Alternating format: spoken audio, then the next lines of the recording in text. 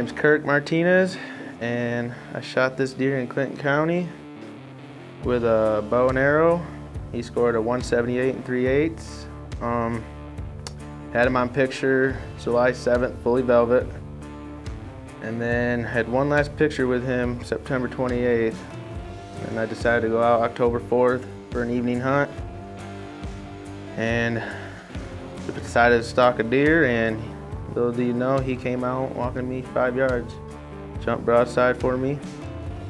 Probably ran about 80 yards and died. He was head down walking towards me on this tree line. I drew back on him thinking he might walk past me, but then he decided to cut back into the tree line broadside. 5 yards? Yep, 5 yards, gave me a nice shot. He ran out 80 yards in the field, not even have to track him. Died. Boom. Boom.